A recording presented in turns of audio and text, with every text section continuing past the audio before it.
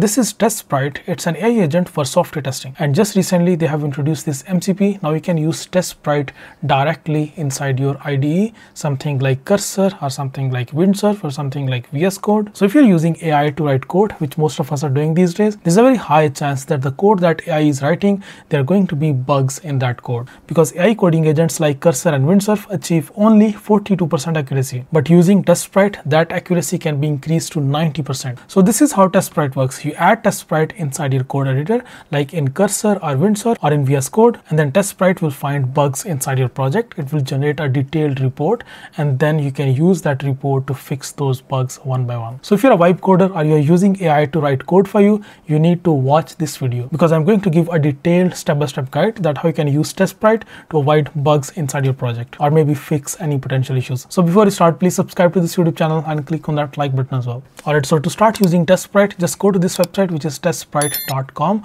or you can just find the link in description and you can just use that link. So this is the TestSprite website, and there's one more thing that I need to mention here is TestSprite was listed as #1 product on Product Hunt. And in fact, you can see they got 49 reviews on Product Hunt, and 98%, 99% are all positive. And also it is currently trending on social media. So yeah, this is kind of like a trusted software testing tool by developers. So once you're on this website, you can just go ahead and sign up for free using your Google account. One more thing that I need to mention here is if you're using that link from description, you're going to get this starter package absolutely for free. So this starter package was originally $69, but you're going to get the first month for free, and from second month you can pay only $19. Or even if you're just testing this tool, you can just try their free plan only. So this free plan will give you 150 credits per month, which is more than enough for you to test this tool. So once you are signed up, next thing that you can do, you can simply just click on this try MCP for free. And after that, what you can do, you can simply just click on this add to cursor button. If you are using any other MCP compatible IDE, you can just use this code inside your MCP settings, or maybe you can just install it as an NPM package. But let me just show you how you can install it inside Cursor. So you can simply just click on this add to cursor button, and after that it will just show this pop-up, and after that it will just give us this option which is open cursor. So you can simply just click on that, and what it will do, it will automatically open Cursor and open the MCP section for Cursor, and then it will automatically show you this option which is install MCP server, and then it has this name which is TestSprite, then it has this command, and then it has this API key section in here. I have already installed it in here. You can see this is the TestSprite already installed, but let me just show you again how you can install this MCP. So the next thing that you need to do, you need this API key from TestSprite website. So what you can do, you can just go back to TestSprite. After that, make sure that you are signed in. So once you're signed in, you can simply just go to this API key section.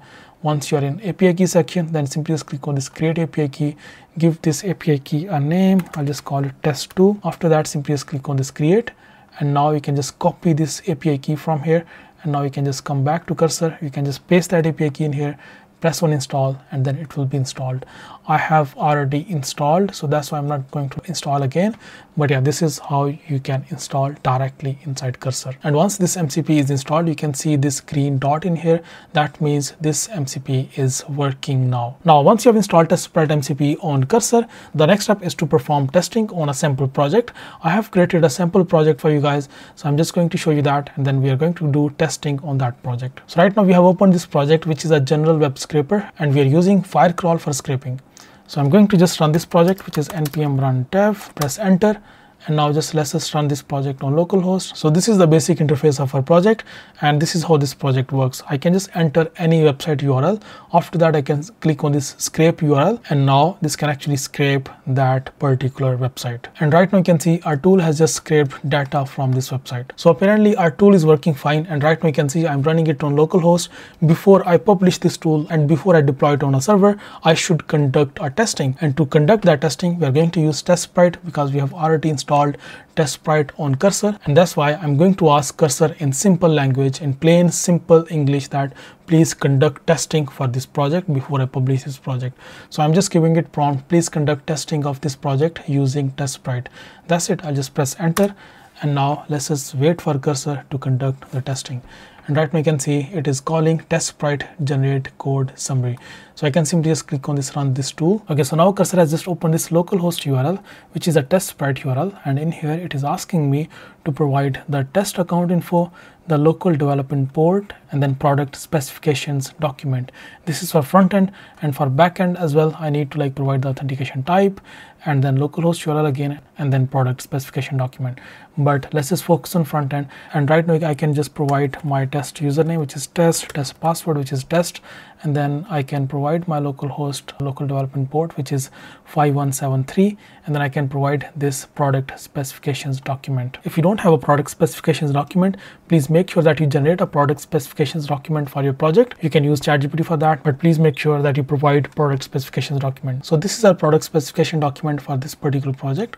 I can simply just download this as a PDF, and now I can just like provide that PDF file in here, and that's it. Next, I can simply just click on this continue button, and now you can see upload success. The page will close automatically. I can simply just click on OK, and now I can just go back to cursor. And right now, based on our provided information, cursor has like started the testing using TestSprite. So let's just wait for it to finish this testing. So right now you can see it is showing us this progress, which is completed now, and now you can see it has created these markdown files as well, which is like tc001 single URL scraping with valid URL, and now after some time it is showing that test execution completed.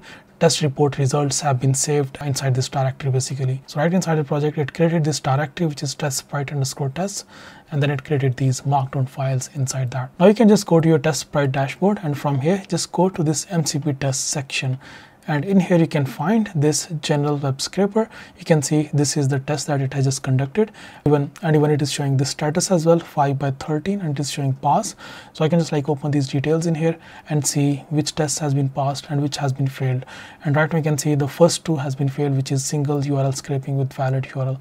So now I can just like open this output here to see the result, and you can see it has like recorded the test in here. So it is like a proper recording, an actual recording of our website, and it just showed this as failed to scrape. So for some reason when it conducted that testing it failed. When we are actually conducting the testing it passed. So that means there is some sort of like potential issue. Similarly, let's just have a look at the second one, and now let me just open that single URL scraping with a valid URL HTML output. So that too is not working fine.